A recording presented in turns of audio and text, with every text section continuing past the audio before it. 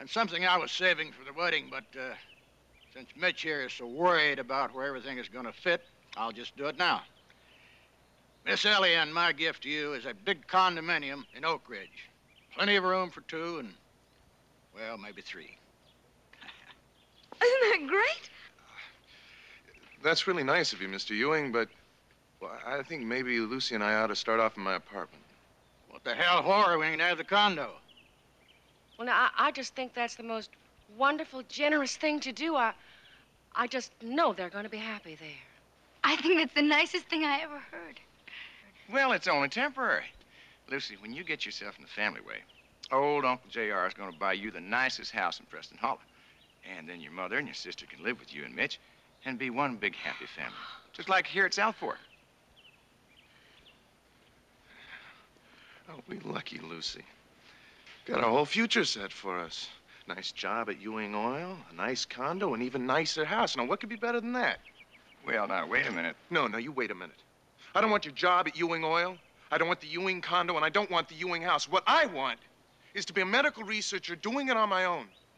Now, if marrying Lucy means that I've got to be tied into the Ewing family and all this damned money, and I'm not so sure I want that either. No, Mitch, wait a minute. Lucy. Lucy, not now. Later. Talk to him later. What the hell did I say? I don't know.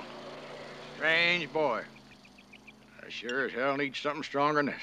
Let's go. Just fine. I still don't see why you're having such a hard time seeing my side of it. Mitchell, you're really being stupid. I mean, what'd they do that was so terrible? They don't care what I want. They were trying to buy me. Did it occur to you they might have been thinking about Lucy's happiness? You can't blame them for wanting the best for her, just like I would for Afton. And I don't see what you think is so wonderful about this crummy apartment of yours anyway. Afton, I don't think it's wonderful, but I can afford it. Now, all I'm saying is I think that Lucy and I ought to live on what we can afford, not the Ewing's money. Hell, we all lived all right on what Daddy could afford. Oh, sure. We did just fine. We did so fine the day after he died, I had to go out and get a job to keep the 2 of you alive. Now, listen, your pa was a fine man, but he didn't have a chance. Mama. Now, don't you think that he wouldn't have taken the help if he had had the offer? Mitch, it is no disgrace to be poor. But on the other hand, there's no reason to be proud of it either. Now, I'm not saying that I'm proud of it. I just believe that I'm right. Well, maybe for once you ought to think of somebody besides you.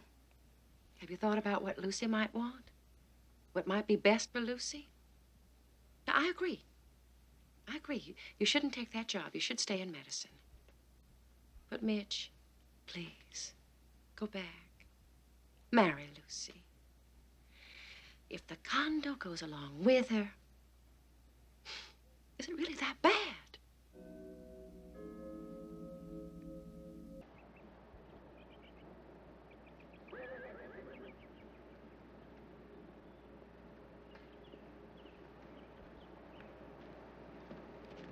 Lucy? I thought you'd be studying.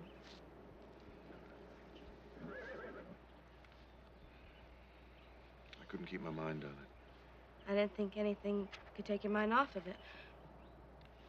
Well, didn't seem quite so important today.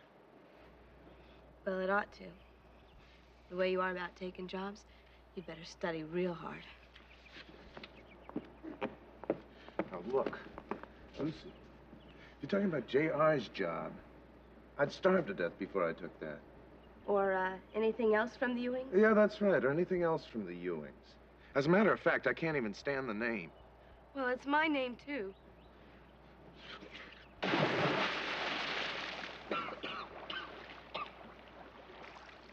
Well, it wouldn't have to be, not if you married me.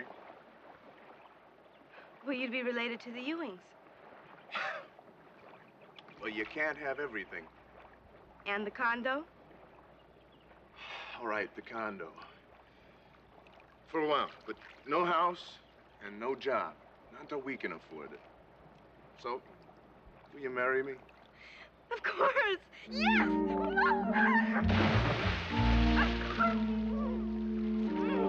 Of course I'll marry you, just like we planned. Oh, one more week and no more Lucy Ewing.